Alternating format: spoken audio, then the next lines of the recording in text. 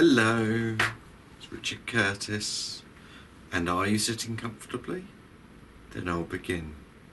Once upon a time, there was this very keen young man, young I say, who wanted to share his story with parents all over the world. And then he came up with this idea.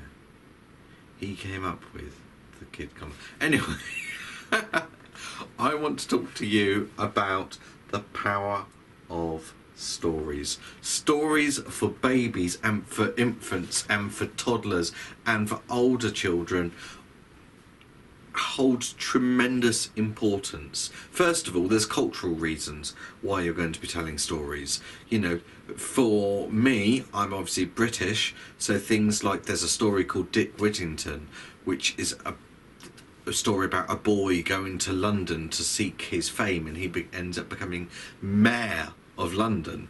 Now, that is what I would say is a cultural story. Now, you may not have heard of it at all, but for me, that's a story, a traditional story that I'm familiar with. So there's the cultural inheritance associated with stories.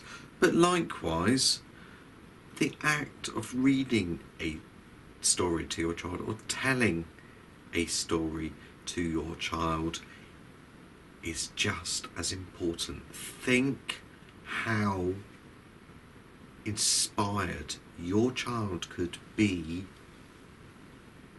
by wanting to make up their own stories. Think about how amazing it would be if your children actually grow up to want to share that love of books and become authors, or become artists, or become publishers, because you have built in that love for books, love of a story.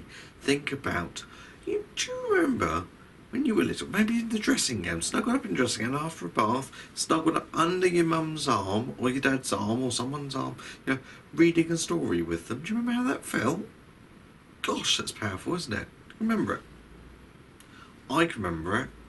And if you haven't experienced it, then you definitely need to make sure that your children experience it, because that's important.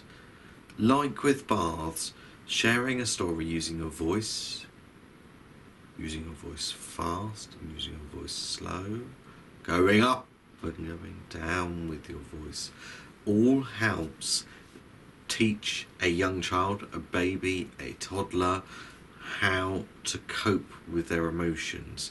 It also teaches lots about language, about phrases, about how to talk to different people, how to react. You're modelling how to react in different circumstances. You know, if you're reading a story about going to a grocery, then actually there'll be speech that tells a child what they're supposed to say.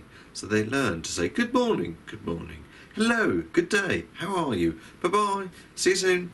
All of those things can be taught through stories. So stories are really powerful for inspiring your child with where they are going to go as they go through their life, for so many different reasons.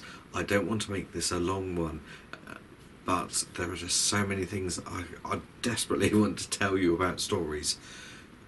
Just remember, it is your duty as a parent to breed a love of stories in your children, and how inspirational you can be in order to do that.